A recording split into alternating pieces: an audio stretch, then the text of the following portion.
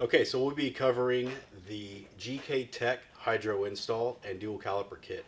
We're going to start by removing the cotter pin on the axle, taking the nut off, and then knocking the actual axle out of the car.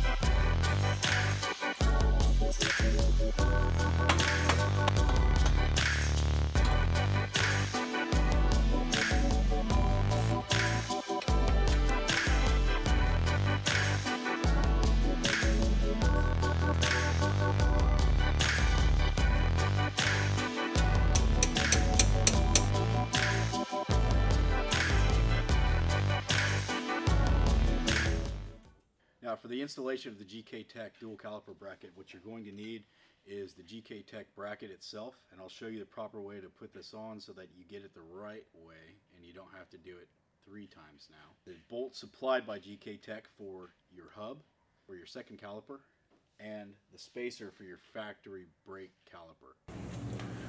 Alright, now what we're going to do is modify the dust shield to fit the second caliper. What we're going to do is take the GKTech caliper mount, line it up with the hole so you can see approximately where you need to cut. So for this, I'm going to cut just outside of this indentation here and this indentation here.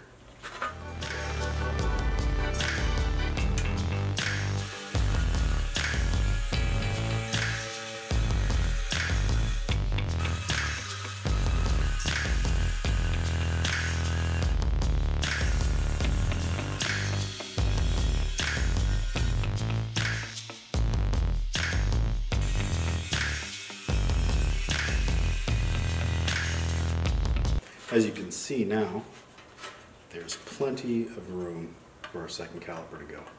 Obviously not everyone has air tools. My last piece that I fixed, I just used a grinder.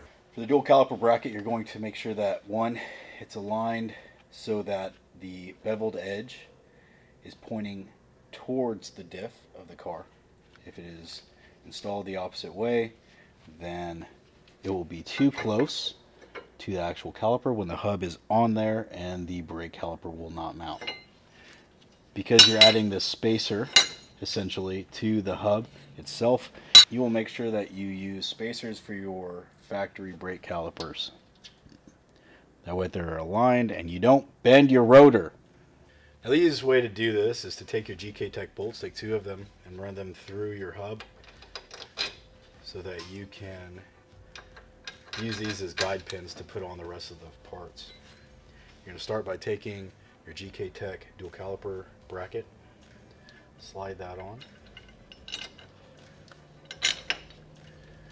followed by your newly modified dust shield, finishing up with your hub assembly. On the other side, it appeared this had to go on a certain way, so I would just double check to make sure everything lines up before you actually install it. So let's hope for the best.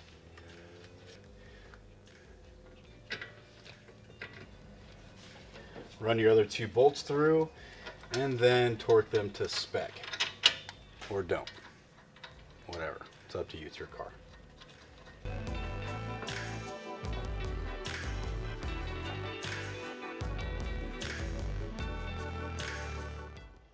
Now to finish with the assembly of the rear hub, we're going to install the Ebrake cable cradle, which is a name I just made up. I was trying to think of something funny. I was like, this is like an Ebrake cable home cradle. Oh, that's a good one. That's probably what it is called, actually.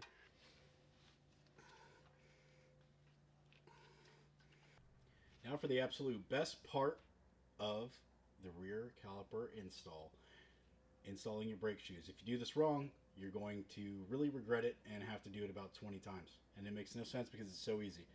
All right. So what you need to do is make sure that one, this assembly is positioned with the lever facing towards the driver, okay? You don't want to do the opposite because that doesn't make sense because I said so. So do it like this, okay? The next part is on this spacer, I don't know what the fuck it's called, on this adjuster, you want to make sure that the free moving piece is facing the rear of the car, and just assign the springs the way that they're supposed to go. This is the right position. This one is supposed to go on the bottom so that it can clear this assembly. Don't forget to make sure that your springy stabby bolts are aligned, and you pretty well should be okay. What you're going to do is make sure that these tabs are aligned on the proper spot on your dust shield, and that the small hole is on the bottom, the large hole is on the top. Pay attention to these 3 tabs. They are going to mount here, here, and here.